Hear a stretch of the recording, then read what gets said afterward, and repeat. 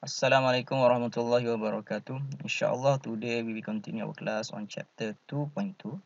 In this chapter, we'll be looking at hydrostatic force on a plane surface. Through this chapter, student will be introduced to average pressure, hydrostatic force, line of action for average pressure, line of action for hydrostatic force, relationship between hydrostatic force and moment. Okay, first let us understand what is a hydrostatic force. Hydrostatic force is a force that exerted from water to an object.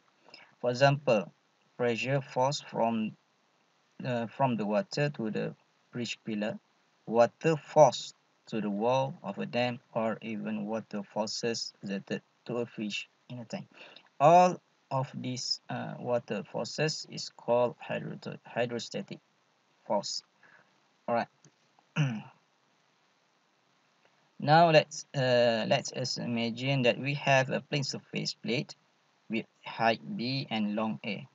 The plane then is submerged in the water in three different positions, which is it is tilted by a degree of an angle, and then submerged vertically in the water, and last one, the position is completely submerged horizontally in the water.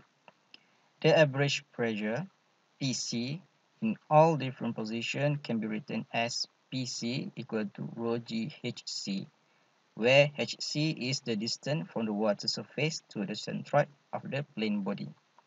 So this means the average pressure PC is also acting at the centroid of plane body, which is the point C.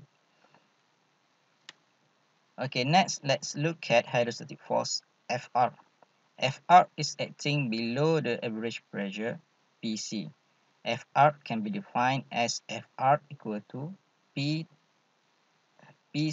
times A, where A is the area of the plane plate, where A equal to A times B. And by rewrite the equation, we will get Fr equal to rho GHC times A. In all three positions, the same equation is used in order to find the hydrostatic force. If the average pressure PC is also acting at the centroid,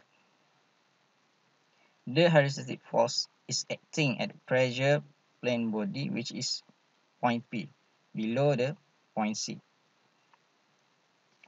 Now let's look at line of action. Line of action can be defined as the direction of pressure or hydrostatic force acting to the plane surface. In the figure, we could see that the line of pressure is represented by the red arrow, while the line action of hydrostatic force is represented by the green arrow. We must remember that the line of action must always perpendicular to the plane surface. Okay, now let's look at the distance of line of action. The distance of line of action can be calculated using the equation of yc and yp. Yc is defined as the distance from the surface of water to the pressure line of action PC, while yp is defined as the distance from the surface of water to the hydrostatic force line of action Fr. Yc equal to S plus B over 2 and Yp equal to Yc plus Issx over Yc times A, where Issx is the second moment, then Na is the area. And here is the centroid of a centroidal moment of inertia of some common geometries. Please remember all these simple equations. Now let's look at moment in hydrostatic force. In hydrostatic force, moment is used when there is a problem related to hinge. The total moment on the plane surface is considered 0, where the force is in equilibrium.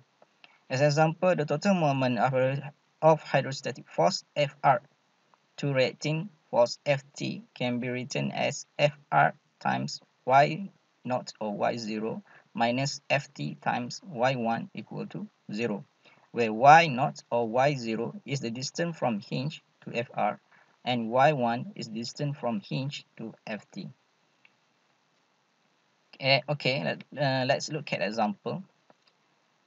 Consider a 4 meter long and 4 meter wide and 1.5 meter high above ground swimming pool that is filled with water to the rim. A. Determine the hydrostatic force on each wall and the distance of the line of action of the force from the ground. B. If the height of the wall of the pool is double and the pool is filled with hydrostatic force on each double, will hydrostatic force on each wall double or quadruple? Now, let's use a problem solving method to solve the problem. First, let's sketch a schematic diagram of the problem, in this case, a swimming pool. Next, we will take the initial condition where H equal to 1.5 meters and the water density is considered 1000 kg over meter cubic. Since the final condition of these pools does not change over time, so there is no final state. Now let's take the problem to be solved. For A, we need to find Fr and the distance of Fr from the bottom of the pool. For question B, we need to find the value of Fr if H is double. For as assumption, we assume that the pool is open and exposed to atmospheric pressure PATM. Next, we will list the related equation, which is hydrostatic force Fr equal to Fr equal to rho GHC times A. Okay, the distance to PC YC equal to S plus B over 2, and the distance to FR YP equal to YC plus second moment over YC times A. Okay, alright, so that's all for today. As for the homework, please answer all the two questions given. One, solve the question given in the example. Second, solve the question given below. And please submit your assignment by today before 10 o'clock. Alright, thank you very much.